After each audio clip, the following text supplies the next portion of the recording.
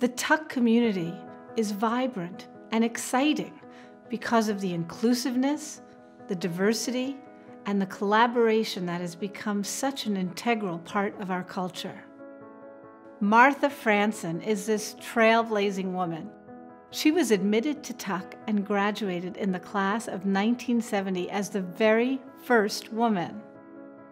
She really opened the door for the rest of these women, including myself, to follow in her footsteps.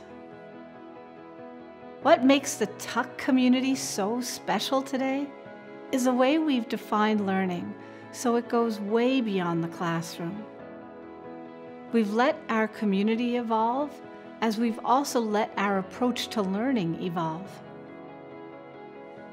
50 years, Tuck class of 1970. Someone championed to have a woman in that class. Think about all these incredible Tuck women out there making a difference, making an impact today, every day.